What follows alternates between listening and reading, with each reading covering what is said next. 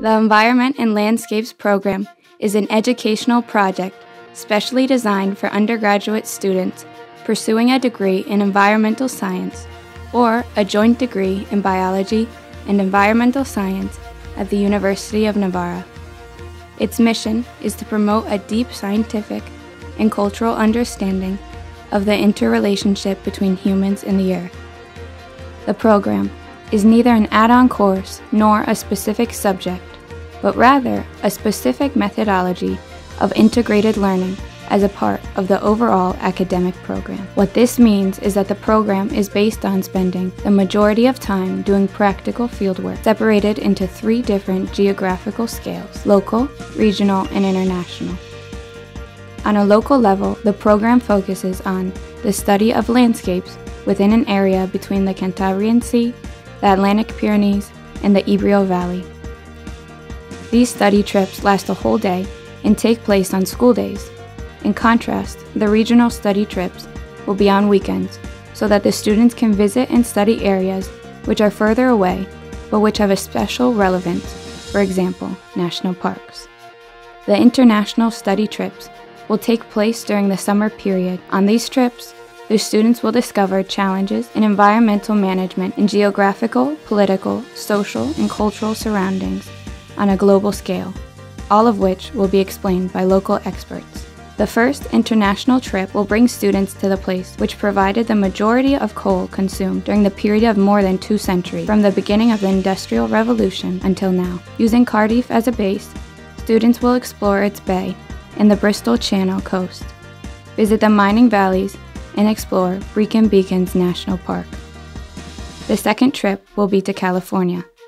The visit and fieldwork will involve a cross-country tour starting at San Francisco Bay and will finish in Sierra Nevada after having traveled 1,030 kilometers. During these 10 days, the students will see some of the most incredible landscapes in the world, such as Yosemite, the forest of red cicadas, or the places which bore witness to the gold rush of 1848. During the 3rd year, we will go to one of the most biodiverse countries on the planet. Costa Rica stands out in its region for its high environmental standing, democracy, and social progress. There, the students will gain first-hand experience of initiatives which involve increasing sustainable development in the following 3 areas: environmental, social, and economic.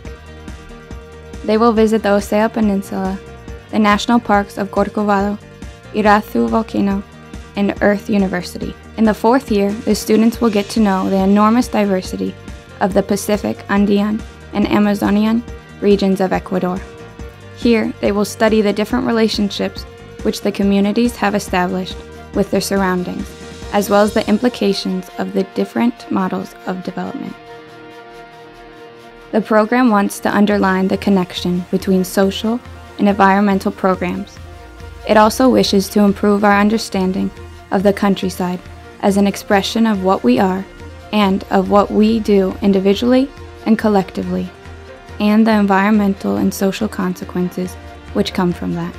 Students will do a minimum of 120 days fieldwork during the degree, divided into 40 separate trips, which can be regional, national, and international. The program involves the collaboration of universities from different countries. Accommodation, transport, and educational costs are covered by the registration process without any additional payment required. Finally, the Environment and Landscapes program is not evaluated with normal exams, but rather through the evaluation of learning from the students' fieldwork. We seek a critical and integrated understanding of the enormous challenges which are derived from the relationship between humans and the earth. To sum up, the program provides direct contact with the environment, the on-site study of landscape through the people who live there, through the landscape's own history, or through its uses, and finally, an outstanding university qualification.